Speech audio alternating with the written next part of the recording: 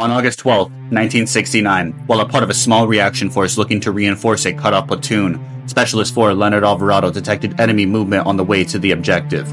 Without hesitation, he opened fire. Even with this quick reaction, the small reaction force became pinned down and cut off. Alvarado was wounded several times while organizing a quick defensive perimeter in this ambush. Alvarado then did the unthinkable and charged the enemy positions on his own. Being wounded once more, but paying no attention to his mortal wounds, he continued on his one-man charge. He would silence several enemy emplacements and take out a machine gun nest on his own. When it was all said and done, his men finally caught up to him. Specialist 4 Leonard Alvarado was found dead, succumbing to the wounds he sustained in this firefight. His sacrifice would save the lives of his men and the cut-off platoon. His sacrifice is in keeping with the highest traditions of the United States Army for his actions that day in Vietnam.